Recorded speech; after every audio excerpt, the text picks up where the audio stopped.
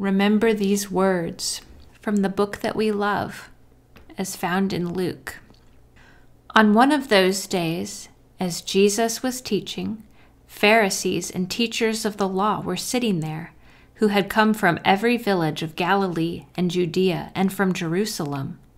And the power of the Lord was with him to heal. And behold, some men were bringing on a bed a man who was paralyzed, and they were seeking to bring him in and lay him before Jesus. But finding no way to bring him in, because of the crowd, they went up on the roof and let him down with his bed through the tiles into the midst before Jesus.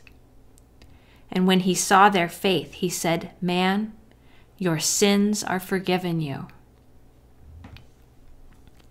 And the scribes and the Pharisees began to question, saying, "Who is this who speaks blasphemies? Who can forgive sins but God alone?"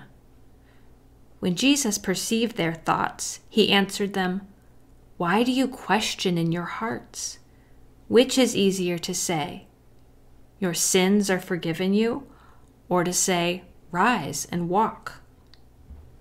But that you may know that the Son of Man has authority on earth to forgive sins," he said to the man who was paralyzed, "I say to you, rise, pick up your bed, and go home."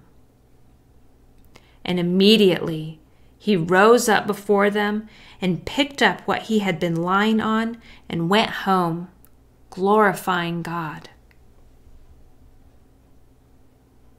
And amazement seized them all, and they glorified God and were filled with awe, saying, "We have seen extraordinary things today."